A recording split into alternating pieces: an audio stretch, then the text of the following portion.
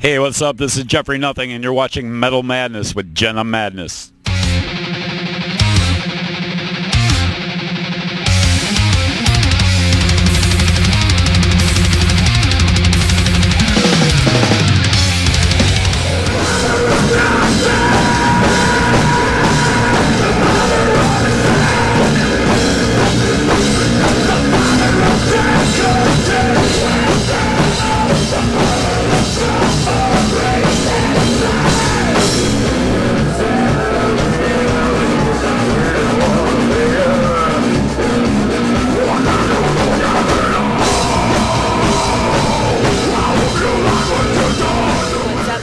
It's Jenna here with Metal Madness, and I am here with Jeffrey Nothing of Mushroomhead. What's up? How's it going?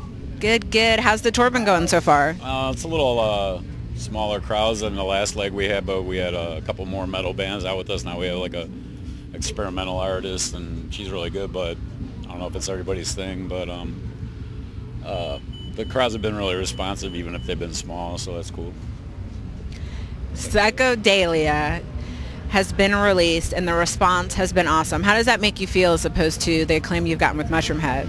Really good, because the record took 4 years just in downtime we had available from the other projects, and it for a minute there seemed like it might not come out on any label, like we may just self-release, but Suburban Noize showed interest, and all the response so far has been really good. Blabbermouth usually tears Mushroomhead to shreds, and they love the record, so I think it has a good barometer.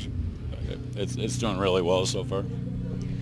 With the record, because it took 4 years, how did you decide, okay, I'm going to use this instead of that material? How did that come about? Was that a hard struggle for you? No, I mean, we didn't really throw anything away. I picked the songs out of, Ryan Farrell had like a 15-year build-up of songs he had, and that's about like 8 or 9 of the songs, and then we wrote a couple together, and everything just happened like it was meant to, and it was my most fun I've ever had doing a project. I like doing the Mushroomhead records, but it's like this has been a blast from start to finish. So how was the vibe working with Skinny in another role as opposed to everybody with Mushroomhead together? Skinny and I work together alone a lot, arranging Mushroomhead songs after we have all the raw materials, so it's something I've been used to, but Ryan in the equation has definitely been different than 6 other cooks, and it's really cool. I can't wait to work on the next record. Not too many chefs in the kitchen this time.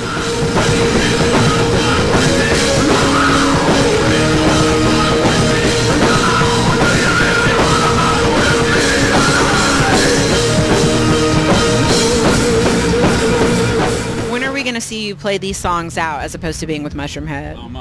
I got the chance to do my first 4 dates ever in Australia, and since I was a little kid, my aunt, uncle, and cousins lived there. I always wanted to go, and now I finally get to. I love the way Sydney looks. I can't wait to be there in person, but we definitely plan a tour in as much Mushroomhead downtime as there is, and anything that is presented I'm going to take. Awesome. Mushroomhead has been around a long fucking time. The kids here, when they found out I was talking to you today, were fucking going crazy. Yeah. They were so excited, and everybody wanted to be my new best friend.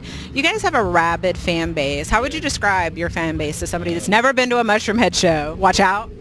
Yeah, pretty much, but I think they're incredibly loyal. I remember back in the day, Skinny's ex was taking pictures, and a bouncer went to pull her down. The crowd swarmed on him like bees. It's like it's almost like a religion in a way. I mean, I wouldn't trade them with any other bands or fans.